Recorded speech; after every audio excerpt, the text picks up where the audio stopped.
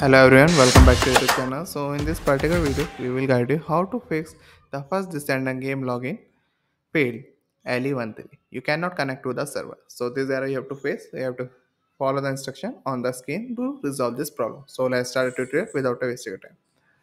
So here are the first fix. We have to do a check server status. So simply we have to go into their social media official website or a social media platform. So like this, these are the link of their Twitter account handler. So you will access all of the information here. Ongoing problem with their first descendant. So we will provide this link in a description box so you can easily go through this page and there you will see all of the information. Like these are the also they put all of the maintenance information here.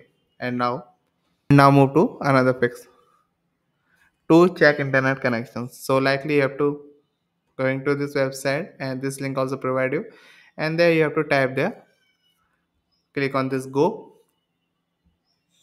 and check all your internet speed here. Then after, and now you have to compare the result to the game minimum requirement. If your speed are significantly low, so you have to try restarting your router or a modem. And now we have to go into fix 3 to restart the game.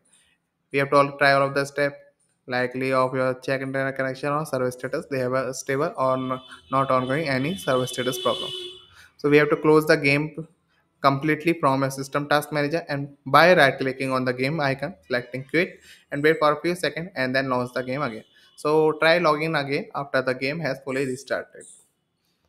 So here the fix for we have to do a restart your router modem. If your internet connection seems stable, so you have to try rebooting your router or a modem, unplug the power cord and wait for a few seconds, then plug it back again. So now this can help you resolve any temporary network issue. And now we have to go into fix file to verify games file. Open Steam and go into your library. So you have to right click the first descendant and select properties. So click on the local file tab and click the verify integrity of games file button. Steam will scan your game file, will automatically download any missing or corrupted files. So thank you for watching this video. I hope you understand how you can resolve this problem and we will catch you in the next video with the further information. So goodbye and take care.